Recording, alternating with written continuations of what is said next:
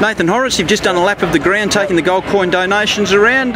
People in pretty good spirits here? Yeah, no, it's been very good. I've actually had some $5 and $10 notes as well. They've dug deep today. It's been really good. Unfortunately, the weather hasn't been real flash, but everyone's been really nice. Are you happy to be back in Queensland? Yeah, look, I love playing Queensland. You know, it's going to be a lot of fun these next 6-7 weeks, and get to see family and hang out with a lot of old mates, so it's going to be good fun.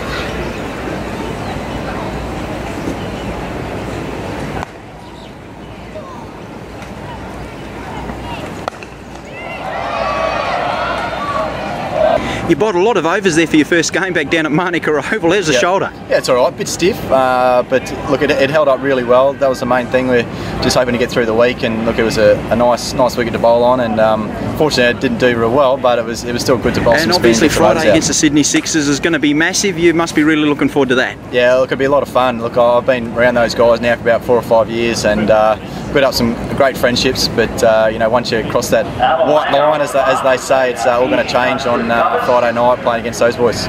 Good on you, Hauritz. Thanks very much for your time. No dramas, thank you.